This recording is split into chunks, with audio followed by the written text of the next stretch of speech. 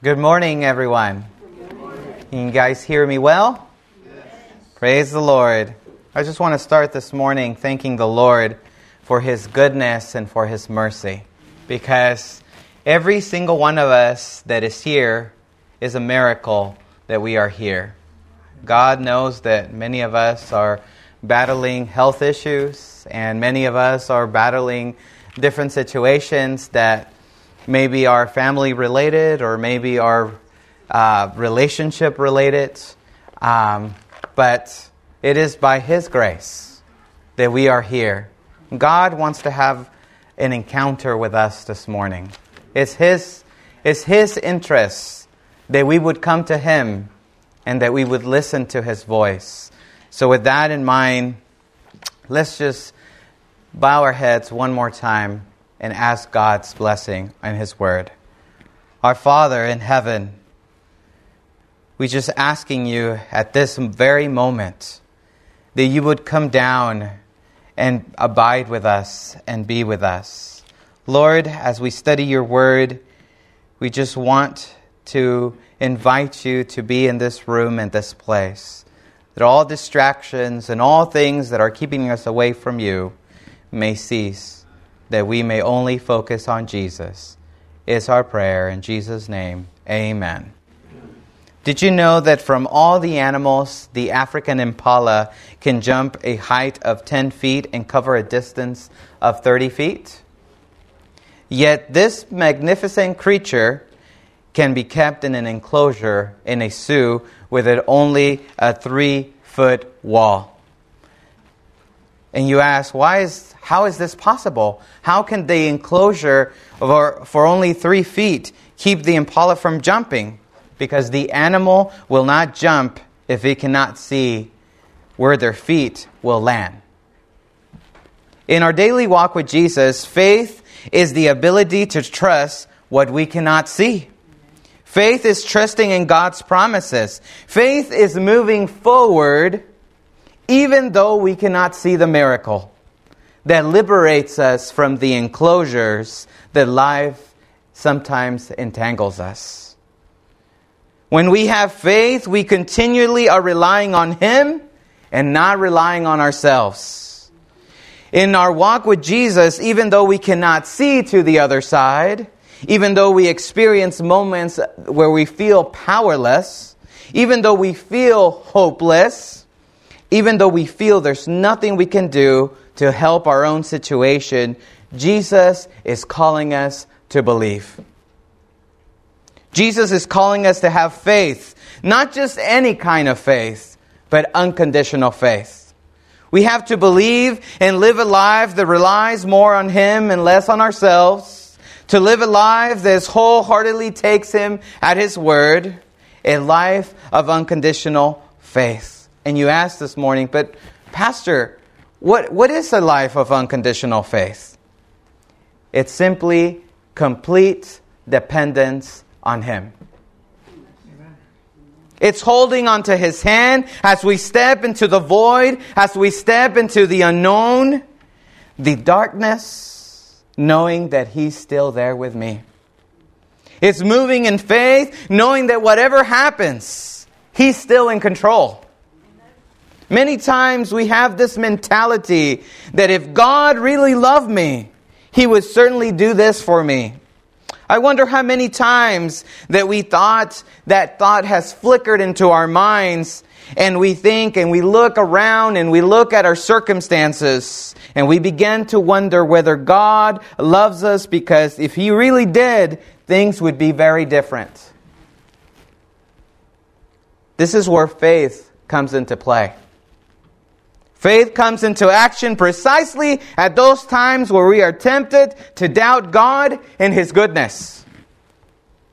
And we put those things into perspective. We're going to open God's Word and so that we can talk more about this. And we're going to look at a story that appears in the Bible that's in John chapter 4. Many of us are familiar with John chapter 4 because of the story when Jesus was speaking to the Samaritan woman. But did you know that there's also an extraordinary story that comes after that story? Many times we overlook that story. Many times when we look at John chapter 4, we only look at the first part of John chapter 4, and we look at the Samaritan story. But our story really starts in verse 43. And this is the story when Jesus heals an officer's son. And verse 43 starts that after 2 days he left Galilee. Who is he in the story? Thank you. Verse 44. Now Jesus himself had pointed out that the prophet had no honor in his own country. And it's interesting to me, as we're going through this verse 43 says that after 2 days, remember what we were talking about? Earlier in this chapter, Jesus was where? In Samaria. Now, John is pointing to us that Jesus now is where? In Cana. So Samaria is down, and Cana is up north, northeast. So after 2 days, after the events recorded in Samaria, Jesus goes back to Cana, about 8 miles further north of Nazareth. And verse 45 says that when he arrived in Galilee, the Galileans welcomed him. And they had seen all that he had done in Jerusalem in that Passover festival, for they had also been there. It's interesting to me that John uses this phrase that the Galileans welcomed him. Where was Jesus from? Although the reception seemed genuine, Jesus was not honored by it.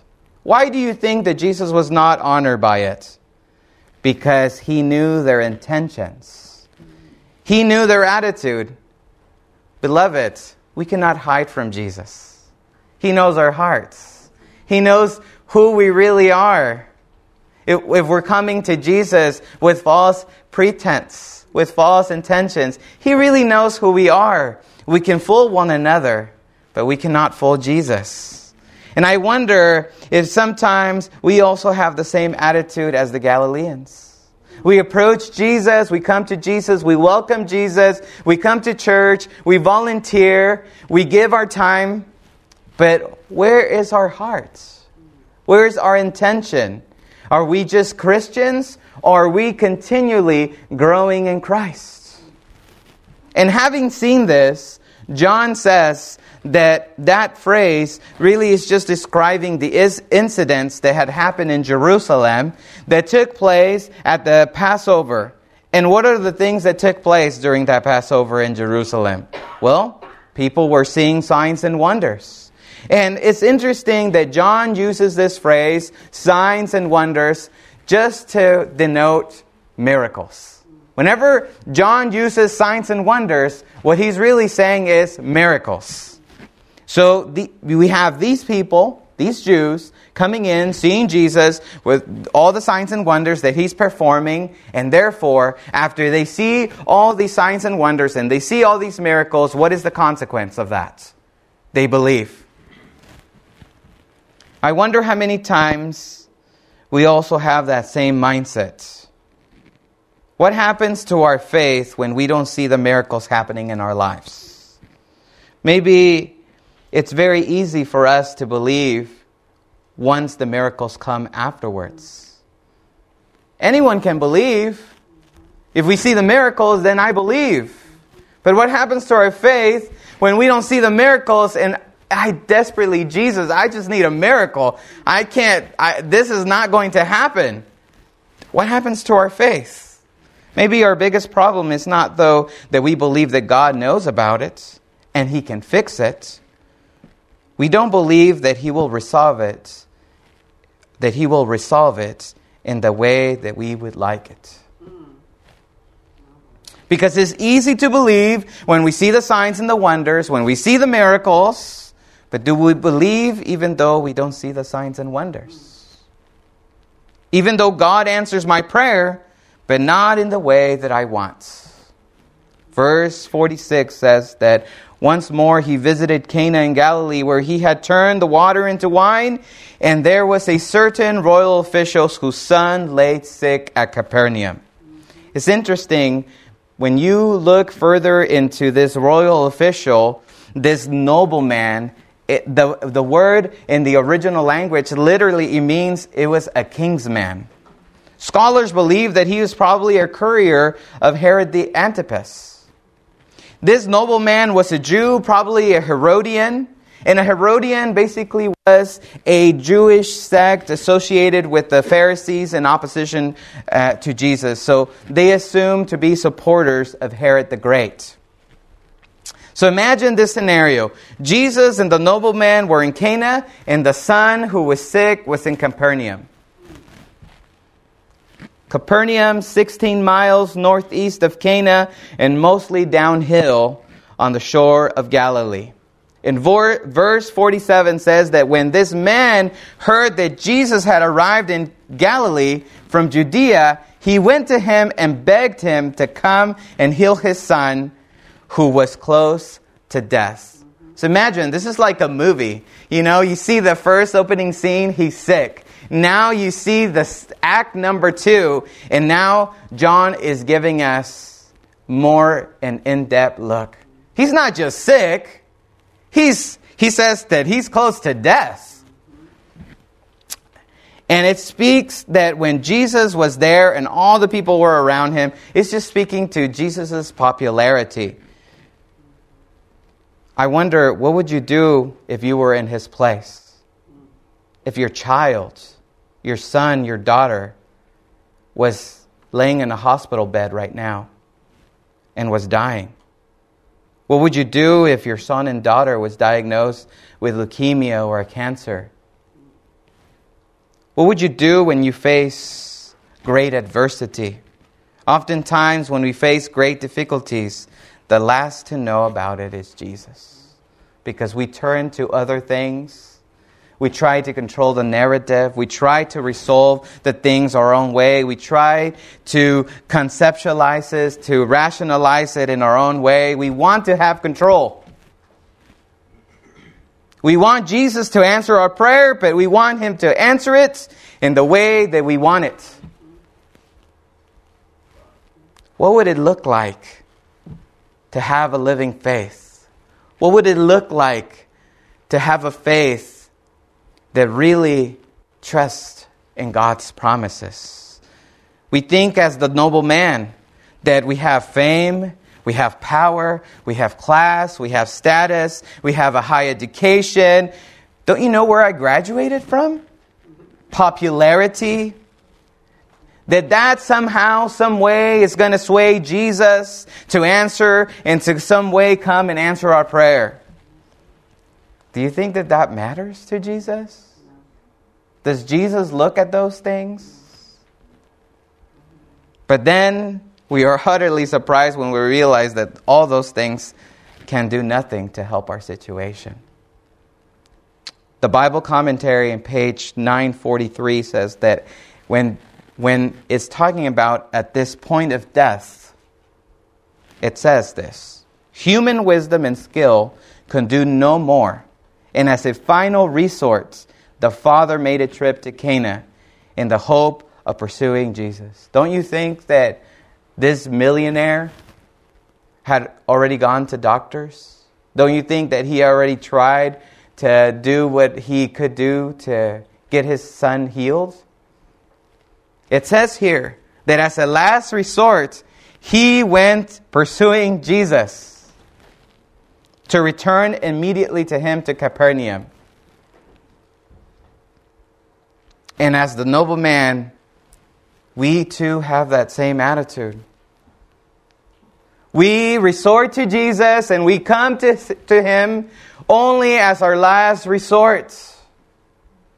When we could easily come to Jesus, the first thing that something is wrong in our life, the first thing that something's not going well in our situation, just us fall into our knees and to pray.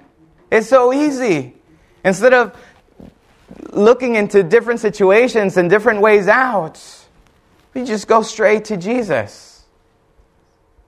Well, what's the problem? That many times Jesus is the last one to find out. Does he already know? Yes, he knows. Does he want us to come to him? Yes, he does. And it says that when this nobleman came, he begged him. What is John trying to emphasize to us in this story? That he had humility. That he had passionate urgency in his desperation. Even though he was a nobleman, even though he was a king's man, he knew who was in front of him. When we approach Jesus, when we are desperate, when we have problems, we have situations, when we're going through grief, when we're going through pain, when we're going through circumstances, what is our posture? What is our attitude as we're facing and we're going towards Jesus? Are we approaching Jesus with an arrogant attitude? Are we going to Jesus with our pride? Don't you know who I am? Or are we going to Jesus in humbleness, in a posture of love, understanding who we are standing in front of? What do we do when we are desperate? When we are facing calamity? Desire of Ages, page 197, says that finding Jesus, the nobleman came and he found Jesus surrounded by a crowd. For you see that this nobleman that had power, that had fame, that had money, the father had arranged a private interview with Jesus. But that didn't work. Jesus was already surrounded by people. And it says here in verse 48 that unless Jesus uttered these words, unless you people see signs and wonders, you will never believe. Those are harsh words coming from Jesus. Not just to them, but to us today as well. Verse 48, basically, remember what we said about signs and wonders? Jesus is basically talking about miracles. And Desire of Ages, page 198, goes deeper and it says that the Father had made his acceptance to Jesus as the Messiah on a condition. I believe in you, Jesus. Yeah, you can be my Messiah. That's fine. But I'm going to put a condition. What's the condition? On granting his request. How many times we make promises to God? Are we faithful? Do we keep those promises? Oh, if you heal me. Oh, if you do this for me. I feel like our promises are like they're like ropes made out of a grain of sands.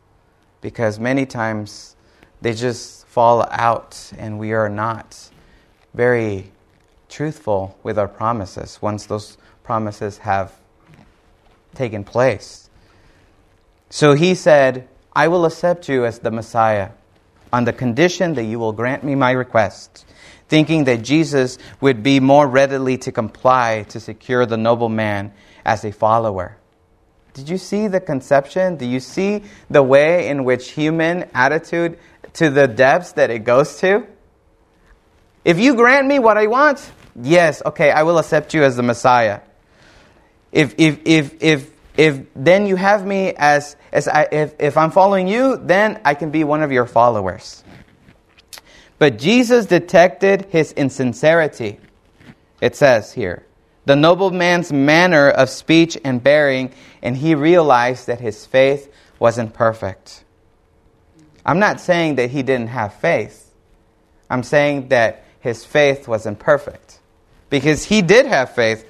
You know, didn't he, after all, go and search for Jesus?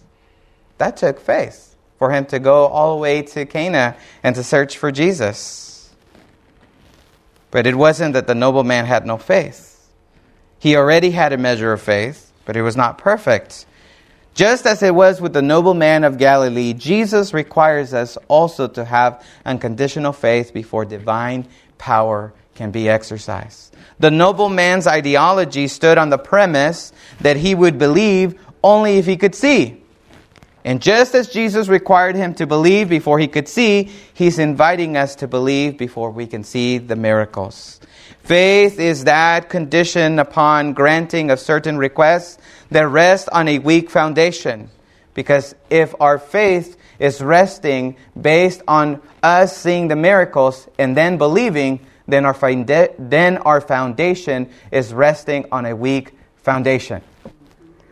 We will fail under the circumstances. When God sees the best, not to grant what is desired. Jesus delayed answering the officer's request because the noble man was not ready. What did I say? Why did Jesus denied or halted or delayed answering the officer's request? Because he was not ready to receive what he was asking for. In his present frame of mind, he did not qualify to receive anything from the Lord until he realized his utter need. Isn't that moment when we humble ourselves, when we are desperate and we realize, oh Lord, I need you. I just need you. Many times we aren't ready to receive what God wants to give us because we haven't realized our utter need and dependence on Him. As missional citizens of the kingdom, Jesus is asking us to exercise unconditional faith. A faith that is not based on knowledge, because we can talk here this morning about faith, all that we want. But there's a difference between talking about faith and having a living faith. Many times our faith is conditioned to believe only when we receive. So when the storms come in our lives and we face various circumstances that are out of our control, we question the presence of God. And I just want to tell you this morning that even though you may seem that God is silent, even though it may seem that God is not there with you, God is still there with you, even though you cannot feel Him. It's not about feeling God. It's about believing. It's about knowing His promises. It's about His being faithful to us. It's about knowing that He is there with us even though when we cannot feel that He's there with us. When we say, "Where are you, Lord? I can't see you. I can't see any evidence that you're still there or that you even care." When we have those thoughts, when we feel as though God has surely deserted us, those are the moments that God is calling us to have faith, to have unconditional faith, to have a living faith that is trusting God, not dependent on what we can see through human eyes, but to know that even though in the unknown, God is still there with me. Verse 49, before we go there, it says that in the story, we see that the purpose of the miracles was to produce faith. But the best faith is not based on miracles. And verse 49 says that the royal official said, "Sir, come down before my child dies." Why did he say that? Because he recognized that Jesus read his heart. It's not time to be playing around. He knew that his own motives had been selfish. He saw that his only hope of saving his child was surrendering his unbelief and false pride. How many of us, as the noble man, Jesus is also inviting us to surrender our unbelief, to surrender our false pride, to believe in Him. In verse 40 says that Jesus just said, "Go, your son will live." Can you imagine when the officer's reaction when Jesus said, "Go"? He was expecting for Jesus, he was going to be there with Jesus because he was wanting to sway him to go to Capernaum. And then Jesus just stands there and he says, "Just go, your son will live." Can you imagine his reaction? In his mind, he's thinking, "Jesus, come down to Capernaum, heal my son." And Jesus just says, "Go." Many times we're waiting for Jesus to put in us that healing touch when His Word is just as powerful. Amen. He does not need to touch us necessarily. If His Word is just as powerful as His touch. His Word can just heal it all. And Ellen White says that the noble man was required to depart without evidence that his request had been granted. His faith was put to the test. He had to act in faith, believing that he had received what he had come to ask for. And I love this, the last part of verse 50, where it says that he took Jesus at His word. Wow. Meaning that he had genuine faith. that he believed without seeing. How many of us here take Jesus at his word? We read the scriptures, we read the promises, but do we honestly, brutally believe in them? Pastor Rich Villodas from New York City says, we are called to believe by faith, not a faith center on our own ability to believe, but a faith center on the faithfulness of Jesus. Jesus has always been faithful to his promises. There's no need to doubt him, because everything he said he would do, he has done. And therefore, he's not only believable, but he's also lovable. Jesus is such an amazing God. He designed you, he made you, he created you in such a way that no one else could do. And the reason that you're here, the reason that you're alive, the reason that you're still here breathing, is because Jesus has a purpose for your life. Amen. Your story is not yet over. Yes.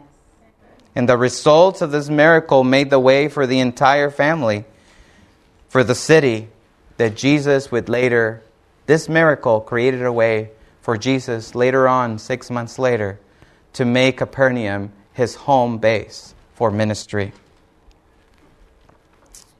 I ask, in our 21st century American individualistic, social, and cultural perspective, why is faith necessary in my walk with Jesus?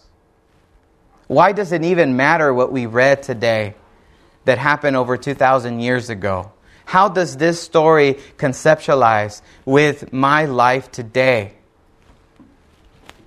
How do the teachings of Jesus of Nazareth resonate in a pragmatic way in my life?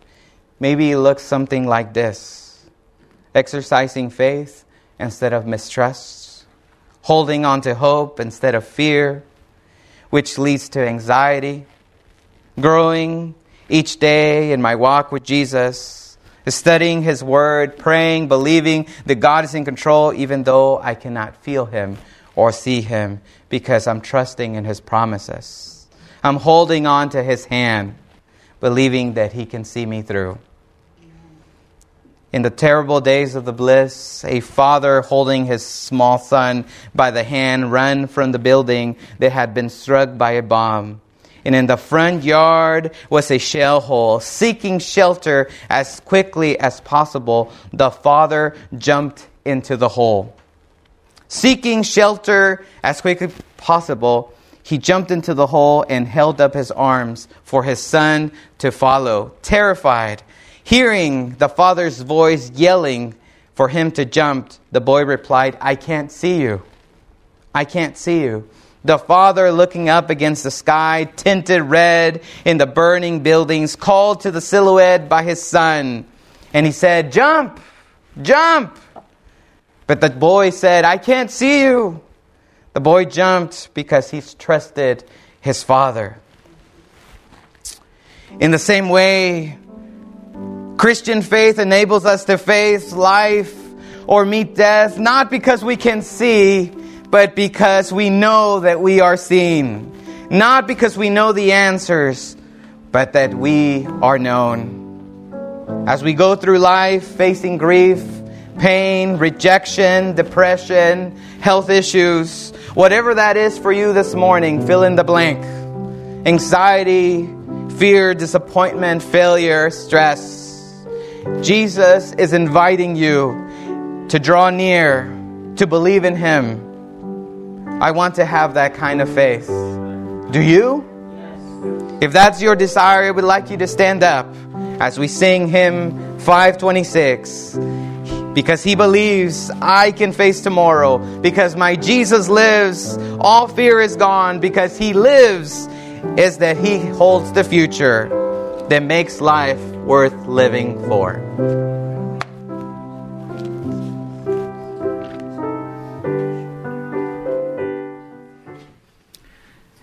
Our Father in heaven, thank you so much because you are always faithful to us.